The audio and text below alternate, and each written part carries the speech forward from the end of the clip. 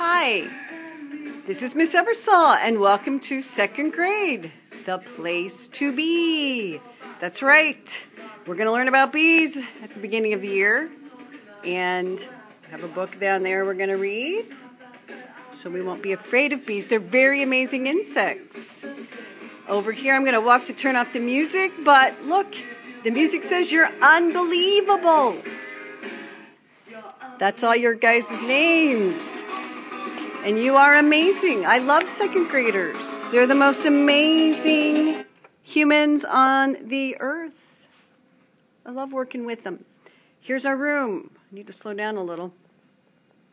And you can see that our desks are nice and spread apart. And that's because of the way things are now. And this will help keep us safe. Some of you maybe didn't have a desk last year or a chair, but we do this year. And you'll be responsible for taking care of your area. Of course, we'll be wearing masks, and I'm going to put a hook on your desk to hang your mask, and lots of hand sanitizer and all the things we need to do to be safe. And I do have books around the room, which things may be different on how we do that, but I will read a lot to you.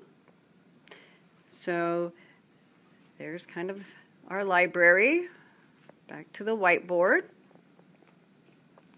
All right, one thing we want to just do real quick, here's our calendar, are the rules. I'm getting over here. We have 5 rules and 1 secret rule, which is the best. This says you will follow directions the first time they are given. Raise your hand and wait to be called on. Keep hands, feet, and objects to yourself, and that's especially true for now. And we walk in the building. And we have these rules to be fair and to be safe. And we'll talk a little bit about that tomorrow. Well, not tomorrow, Tuesday. All right. And we do have a sink back there for washing hands and some new math books back there. So, yeah, it's a fun place, and I can't wait to meet you.